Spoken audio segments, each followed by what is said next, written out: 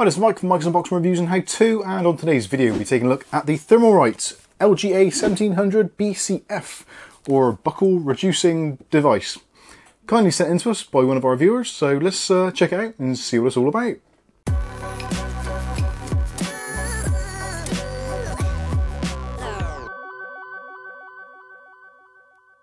Okay, so in today's video we'll be taking a look at the Thermalright LGA1700 buckle reduction bracket. This is designed for LGA1700 sockets for the 12th and 13th gen Intel processors, which use the LGA1700 mounting system. Now, as some of you may already know, as you can see on the board, you've got this horrible toggle latch thing, which is absolutely disgusting, and most people absolutely hate it, and it does give you one of those unnerving crunches when you actually try to fasten your processor down. Now, one of the downsides of this particular mounting method is because the new Intel processors are a little bit more elongated or rectangular in shape, it doesn't equally distribute force across the entire socket, which can cause things such as boards bending, all those kinds of things, and also potentially when you mount your cooler, you can get a slight discrepancy in mounting pressure across the entire face of the heat shield. So in today's video, we're going to take a look at the Thermalright prevention method, which is this here. Comes in a very nondescript box, as you can see, LGA1700 BCF. I'll put some links in the video description. This was kindly sent to us by Rick H. Thank you very much, Rick, for sending this over, and finally got around to doing it. I have done some testing before and after, so I will be showing you some thermal results, although to be completely honest with you, I'm not entirely sure it's going to make a huge amount of difference, at least at the moment, because the board and the processor and all that is basically brand spanking new. I think this is one of those things that as time goes on, it generates more heat and the board generally starts to buckle or sag. That is when you start to notice the increase in temperatures. So at this point, it may not show any real improvement at all, but we'll find out after we've done it. So we go through today, see what we get in the box, do the installation, and then we'll come back with some testing to see if it makes any initial results. And then I'll probably do a follow-up video, or at least comment later on to let you know how things are going. So what do we get inside the box? Well, not a great deal, as you expect, for some of the reasons, about £10 here in the UK. So it's one of those things where it's a worthwhile thing to do just for the sake of getting rid of that awful clamp. Anyway, I hate those clamps. But anyway, I digress. So in the box, you get the actual mount itself, which has been nicely machined and is available in two colours at the moment. So you've got this black version, there's also like a silvery grey version. So potentially you might want to have one which fits in with your theme, although realistically, you're never going to see it anyway, because it's going to be underneath your CPU cooler. You also do get some included thermal paste. So to be honest with you, for the price of $9.99 at the moment, to get a thermal paste sachet, which is this Thermalright TF7, I believe it is, yep, TF7. Normally you pay that sort of amount for thermal paste anyway, so to get the bracket included as well. And also you get a tool as well, because the mounting method uses the Torx T20 sockets or screws, so there is a little tool included to do that. So that is pretty much it. They don't really include much of a manual other than something very, very basic, and there is a video actually on Amazon's site to go through the whole thing, but I figured I'd do it anyway, just to show you and report back on my experience. So with that done, that's the intro out of the way. Let's get on and fit this thing. So as you can see, I've already removed my CPU cooler. There is the mountings for the back plate, so I'm going to leave that in place. So what you want to do is to release the tension off the processor to begin with. So press down on your lever, move out to the side so it disengages, and leave that in the upright position. You can, if you want to, lift this lid up, entirely up to you. But I'm going to go ahead now and undo the 4 screws. These you should find aren't done up particularly tight anyway, and the supply tool should do the job pretty well.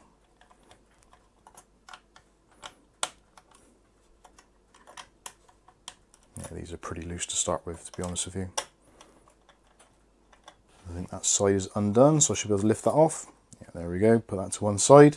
You will need to keep hold of this mechanism, because if the board ever suffers any damage and you need to RMA it, then you will need to send that back. Don't worry about the actual CPU bracket backplate falling off. That is kind of welded to the back of the motherboard, so you've got no issues there. So what you'll need to do is to keep the 4 screws which come out of the retention bracket, because we're going to need those now. And all you need to do is gently place this over the top of your processor. It'll only physically fit in one way, although it does have a marking on there saying LGA1700, so you can't go too far wrong. Pop the screws back in.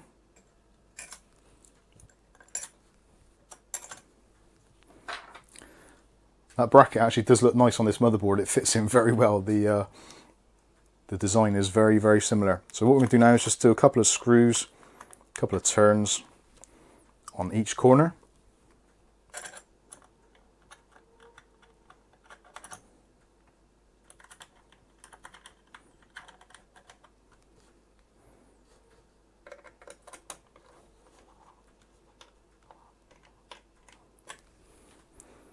And then just rotate, go all the way around until the screws will no longer go any further. Give them a nice little cinch. Do them in opposing sides if you wish.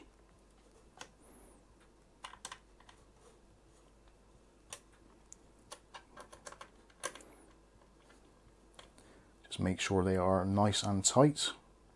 No wiggle or anything like that. So that is effectively it. So now all you need to do is to apply your thermal paste and put your cooler back on, and then we can do some testing. So let's do that now. Okay, so we're back and it's all done, and there are some very, very unusual results. Now, I would love to be able to say this is great, and much like pretty much everyone else who's reviewed or tried one of these products, that they've either had either kind of no difference at all, or they've increased their actual temperatures in terms of they've reduced the peak temperatures under load. My story is somewhat different, and it's a little bit confusing. I don't quite understand it, so I'm hoping that if you're still watching this, that maybe you listen to this bit and work out what is going on, and maybe just leave me a comment in the comment section so you can help me understand what the heck is happening. So there's 4 different slides I've got, which I'll be putting up on the screen, which you'll see. The first one is the original test. So this was yesterday, and this was kind of last night before we went to bed. You can see how much wattage we're using. So we peaked here. The processor used somewhere in the region of about 162 watts, 164 watts, something along those lines. And you can see the Cinebench score. You can see the package temperatures, CPU temps, etc, etc. So it's all going to be on the screen so you can see all that. So that was our kind of baseline reading. So we were in the region, I believe it was something about 78 degrees, 76 degrees package temperature, which I figured was okay. So I wasn't expecting a great performance increase. So next we're going to go to the first test actually with the contact frame installed on our 13500 and basically run exactly the same tests again. Now I don't know if there were any Windows updates last night. From what I can tell, looking at the logs in the system, there doesn't appear to have been. So the first test I ran, the CPU was getting closer to 90 degrees Celsius.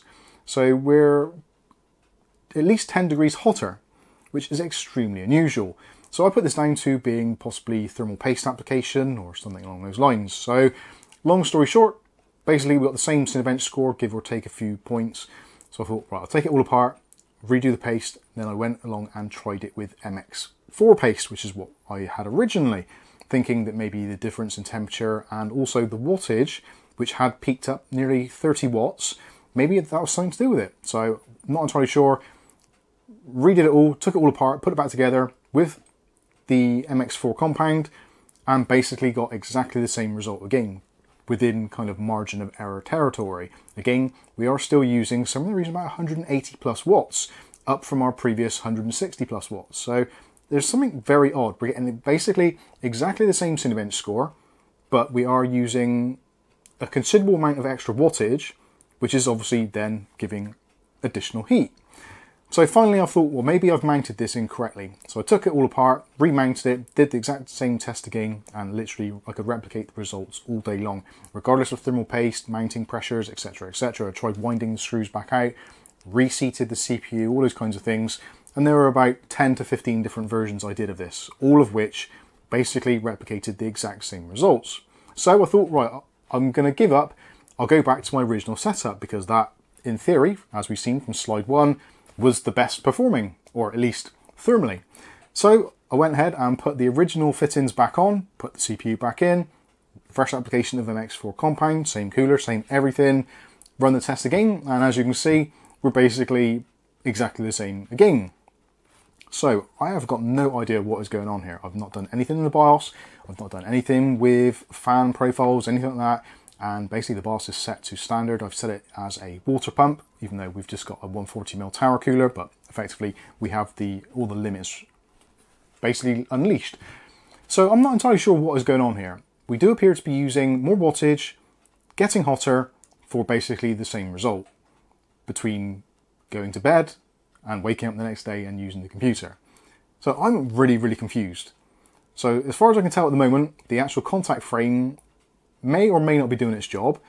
There are some other caveats here. Now, this is a 13th gen part rather than the original 12th gen, which were where we started to see this problem initially. Maybe they have changed some of the design possibly, although we have been led to believe that the 12th and 13th gen in terms of substrate and IHS are identical, no differences whatsoever, and the same should be the fact for the socket.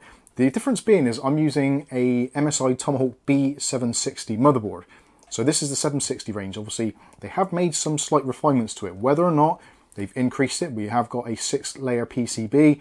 It is reinforced, and maybe the actual retention mechanism has been improved or modified slightly. It doesn't appear to have been, but it looks the same. It does seem to have an extreme amount of tension. We don't seem to have any bending on the board as of yet. So yeah, I'm really at a loss on this one. It was an interesting thing to go through, and I should say as well, massive shout out again to Rick H for sending this over for us to review. I'm really confused why it's not made a difference. And in fact, it seemed like it had made things worse, although it does appear that there is something system-wise which is basically just gone on the fritz and now started to use more power to get basically the same result. I'm really unsure what that is about, but what we will be doing is a follow-up. I have got a B660 motherboard from ASUS, which is currently being repaired at CCL, hopefully. Fingers crossed. So when that comes back, I will be getting a 12th gen chip and redoing all of my testing with this contact frame to see if it makes a difference then, and seeing whether it is a difference between the 600 series boards and the 700 series boards, or whatever the case may be. So please do let me know if you're running a 13th gen Intel processor with a modern 700 series motherboard. Have you tried a contact frame? Are you experiencing similar things? Please do let me know. If you've got any other thoughts or comments, please do let me know in the comment section below, because I would love to know your thoughts on this one. But I think that's going to wrap things up. Unfortunately, it's not been the most positive of news, but certainly it hasn't harmed performance in any way. It's basically just kept things exactly the same on this particular scenario. So, yeah, anyway, I've been Mike. This is Mike's Unboxing Reviews and How To, and hopefully we'll see you in that comment section and stop me from going insane. Thanks for watching.